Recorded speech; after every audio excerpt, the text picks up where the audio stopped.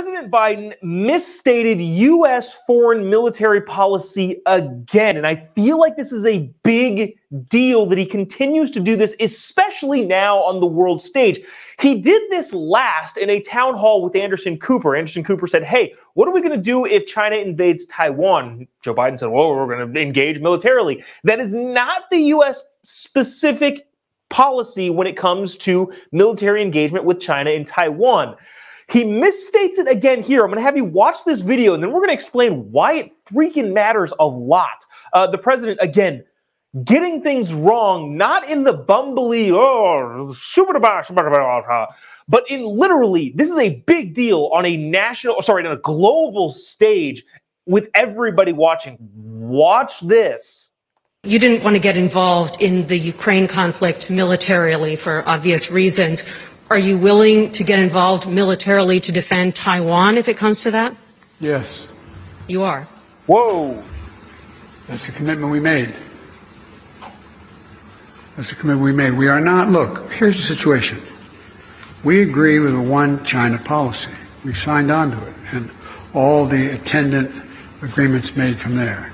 But the idea that it can be taken by force, just taken by force, is just not appropriate. It will dislocate the entire region and be another action similar to what happened in Ukraine.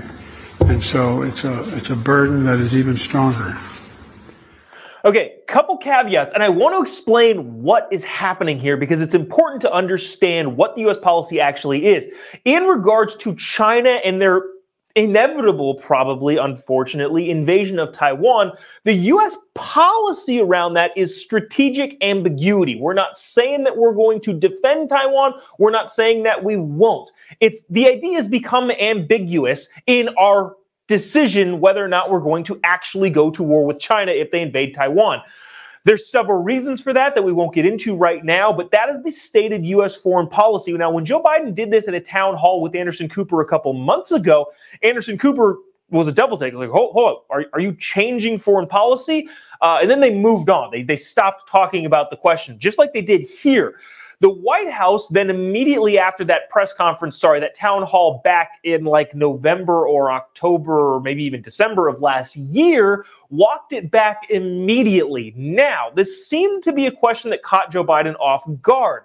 They said, the reporter asked, are you going to come to Taiwan's defense? And he kind of said, yes.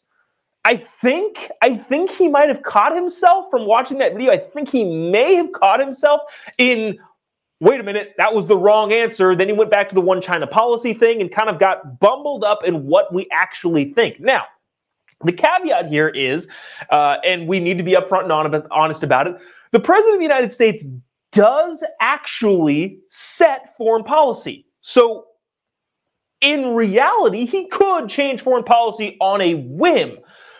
But that didn't seem like what this was right now. Again, U.S. foreign policy is strategic ambiguity, not that we're going to defend China or defend Taiwan, which is what Joe Biden said.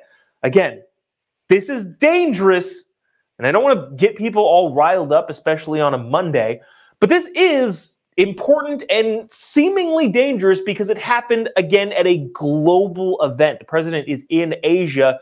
If you missed the first couple minutes of this segment, talking about what we're going to do with Taiwan, and it's not good. Now, I hadn't read anything from the White House as of a couple minutes ago that they walked that statement back. If they do walk it back, which I think they're going to, because I think strategic ambiguity is still the way to go militarily, and I would imagine a bunch of his military advisors are going, whoa, whoa, whoa, dude, don't say that.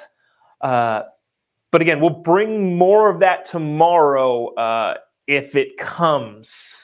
Hopefully something more clear ends up working itself out.